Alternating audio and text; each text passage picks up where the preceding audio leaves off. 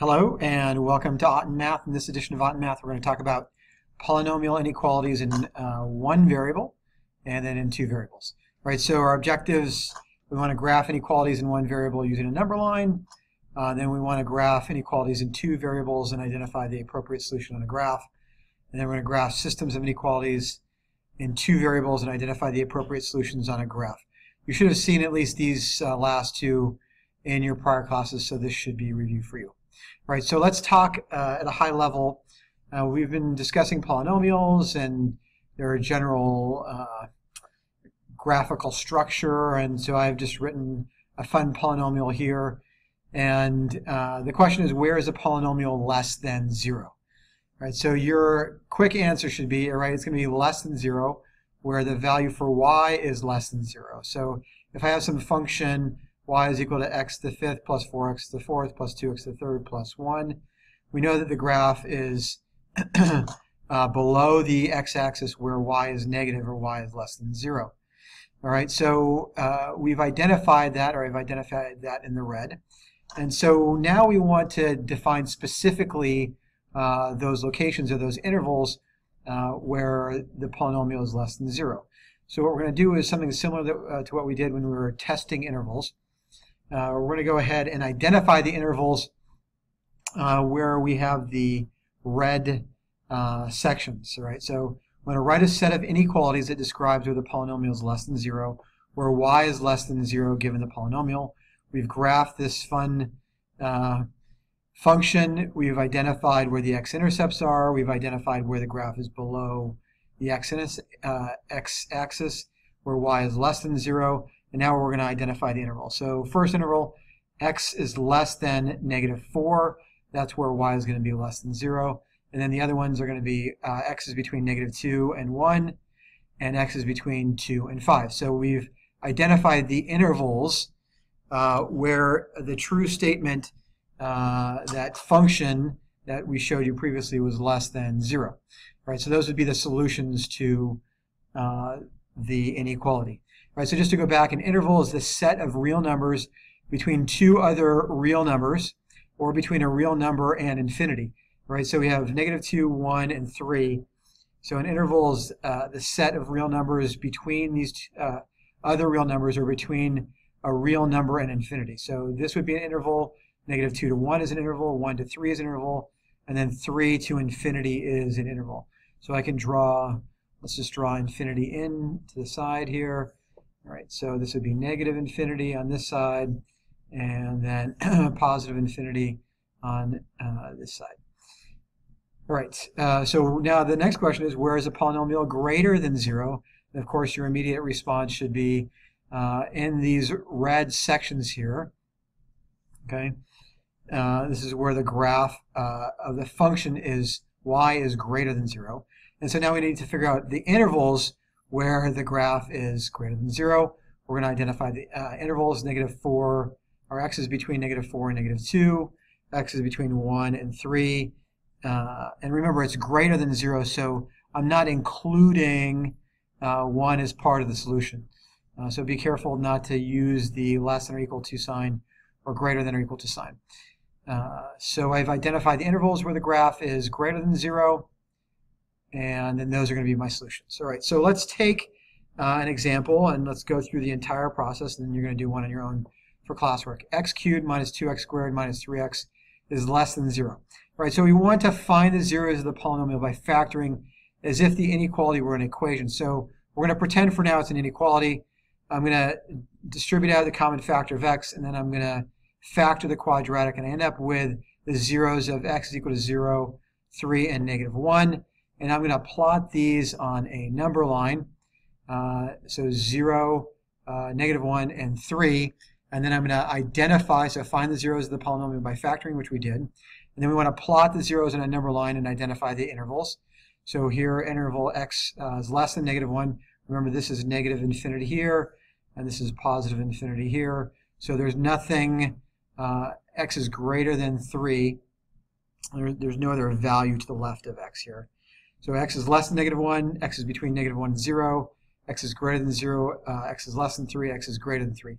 So now we've identified just the intervals. Right, the last step now is to find out where this polynomial statement inequality is true. So where is it less than 0? So we're going to have to go back to testing the intervals, and we're going to do that by testing a value that's on the interval. So the first one I'm going to test -2, and I'll test a value between -1 and 0 not inclusive. Same thing between 0 and 3 not inclusive, and then greater than 3. And we're going to come up with a sign SIGN as to whether it's negative or positive. If it's negative, then it means the polynomial is less than 0 in that area. If it's greater than, it means, or positive, it means it's greater than 0 in that area. And we're looking for less than here. All right, so I've gone through the math. -0.5, 2, and then 4, I've tested these intervals. So here I've tested these intervals, and I end up with negative, positive, negative, positive. All right, so I know it's less than 0 in this interval and in this interval. So I'm going to represent my solution here as x is less than -1, and then x is between 0 and -3, because this is where, when I go back to identify where the intervals are negative or positive, it's less than 0. If it were greater than 0, which I think we'll investigate, then the solutions where it's positive would be the intervals that would satisfy the inequality. Okay, so let's talk a little bit about interval notation and parentheses and brackets. So parentheses means that this value, -1, is not included as part of the interval, so less than -1. Then infinity always has parentheses. The value of infinity is not included in the solution. So when x is between 0 and 3, not inclusive of 0 and 3, then we're going to use parentheses. All right, when this value here to the right is included in the solution, so x is less than or equal to -1, -1 is part of the solution. So now I'm going to use a bracket here. Same thing here, x is greater than or equal to 0, so 0 now is part of the solution. I'm going to use that bracket. But x is less than but not equal to 3, it's going to be parentheses. So now I want you to start using the proper interval notation to identify the solutions for the intervals. All right, so classwork problem number 1. I want you to go ahead and solve this problem. I'm going to walk through in just a moment. So solve this on your own, and this will be due as classwork. All right, so we're going to solve as if we were solving for an inequality. Right, I found the intervals, I tested the intervals, and then I've identified the solution where the graph is less than 0. So my interval solution would be -3, x is between -3 and 5. And if I were to write this using interval notation, I would write -3 and 5. And so it's a set of values between -3 and 5. All right, so there's your answer as an inequality, and then the interval notation here. Okay, let's move on. Classwork problem number 2. I want you to solve the inequality. I'm going to pause here while you solve it. All right, so we need to be careful here because we're looking for the values that are less than 0. So I need to add 2 to both sides and then do my factoring. All right, so when we're solving the inequality of the polynomial, we need to create a polynomial on the left side and the right. The inequality is going to be less than or greater than 0 in this case. So I'm going to find out where my zeros are. We're going to plot those on the number line. We're going to identify the intervals. We're going to test the intervals, and my solution ends up being where it's less than 0, x is less than -2, or x is between 1/2 and 1. So again, in interval notation, I have infinity here, comma, -2, not inclusive, or 1/2, comma 1. And those are my solutions using interval notation. All right, so now we want to talk about graphing inequalities in 2 variables and identify the appropriate solution on a graph. Of course, you guys can pause this at any time, right, if you're lost, or go back. So please do that. So a linear inequality in 2 variables is written just like a linear inequality, or a linear equation with an inequality. So these are just different ways: greater than, less than or equal to, greater than or equal to. This line has been wrapped. All right, so here's a linear inequality. 2x plus 3y is greater than 5. So we want to find a solution of the linear inequality, and that's going to be an area, and any ordered pair in that area would be a solution. So we're going to represent the area by shading in the proper side of what's really the equation for a line. And then that will be our solution. So let's go through the process of representing the solution for this inequality, linear inequality. So 2x plus 3y is greater than 5. Now I want to write the equation in slope-intercept form and then draw a line pretending that this line y is equal to negative 2/3 x plus 5/3 is actually the line that's represented by an equal sign, but we need it for this inequality. So we're going to graph the boundary line by changing the inequality sign to an equal sign temporarily.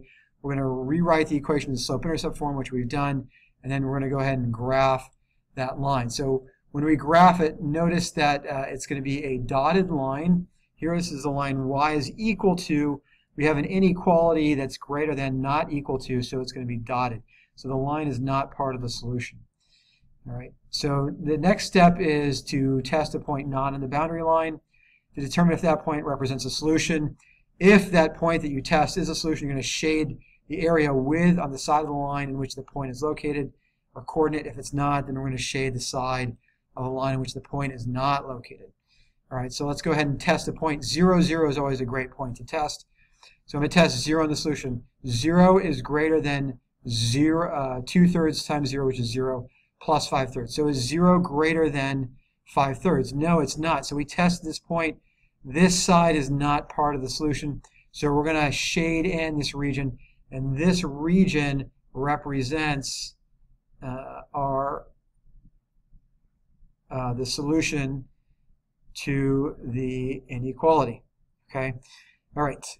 So you're going to complete classwork problem number 3, and you're going to show me the solution. I'm not going to show you the answer. You can do this on your own. All right. So graph systems of inequalities in 2 variables. Identify the appropriate solutions. Okay. So now we have 2 inequalities. Y is less than x plus 2, and now y is less than or equal to x squared minus 4. We're going to deal with a parabola and a line. All right, so the first thing we want to do is take these separately, graph one of the inequalities, and then graph the second one and find out where they overlap. So we're going to graph each independently and find the area that is common to both, and we're looking for a graphical answer. All right, so y is less than x plus 2. So I'm going to graph the line here as if y is equal to x plus 2. This is a dotted line because it's not part of the solution. I'm going to test 0, 0 as a point in the system. 0 is less than 0 plus 2. That's true. So I tested my point 0. It's on the side of the line that meets the solution. I'm going to shade in this area. This area represents the solution for y is less than x plus 2. So it's a graphical representation. All right, so now I'm going to go on to graph the solution for y is less than x squared minus 4. But first I'm going to draw my parabola as though this were equals here. And notice it's a solid line because I have this equal sign here, less than or equal to. So this is solid, whereas this is dashed because this is less than. All right, now I'm going to test a point. 0, 0 again is a great, that's not on the line, 0, 0. And I notice that 0 is less than 0 minus 4. That is not correct. So this area inside the parabola is not part of the solution. I'm going to shade in everything outside of the parabola. All right, so now I have my 2 shaded regions, and I'm going to find out the regions that are common to both. Right, so here's part of the solution. And I notice it's where the 2 areas overlap, and I'm going to identify that area here in both blue and in gray, and that represents my graphical solution to the system of linear inequalities. All right, and that's what we're looking for. All right, so your last homework problem, classwork problem, is going to be to graph the system of inequalities. I'm going to change the direction of the inequality sign for both of these. You're going to show me your answer. That's it for this edition of Ot Math. Thanks for joining. Come back and talk to us next time when we talk about more graphing of polynomials.